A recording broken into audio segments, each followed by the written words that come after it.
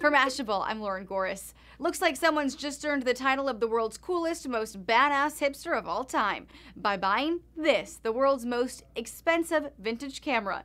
An auction goer whose identity has not been revealed purchased the Leica 0 Series serial number 116 for a cool $2.79 million.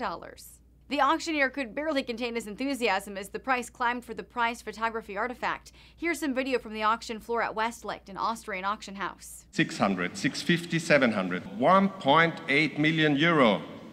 The BBC reports antique cameras are all the rage right now. The Leica broke a world record that was only about a year old, and it was not even supposed to fetch more than $1 million. The camera was actually a prototype for this, the Leica A, which the BBC says was the first commercially successful compact camera to use 35mm film.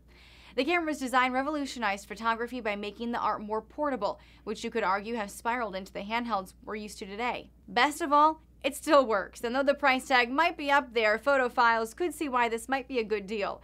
After all, this guy had to shell out more than 350 times as much for that classic filtered photo look. For Mashable, I'm Lauren Goris.